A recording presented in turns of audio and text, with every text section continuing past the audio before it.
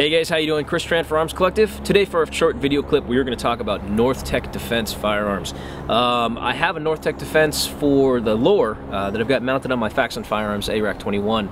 So I was really excited today to actually finally get a chance to pick up one of their really nice billet uppers. It's 7075 T6 aerospace grade aluminum.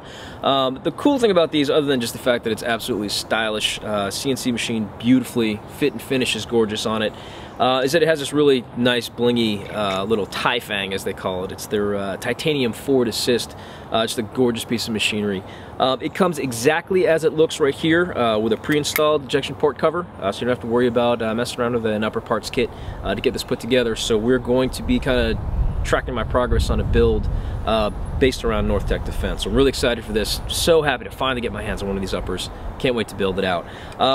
The trigger component that I'm going to be using for this one, which I also just got my hands on today, which I'm really happy about, is the new trigger pack from CMC Triggers. I'm really looking forward to this. I've heard great things about it.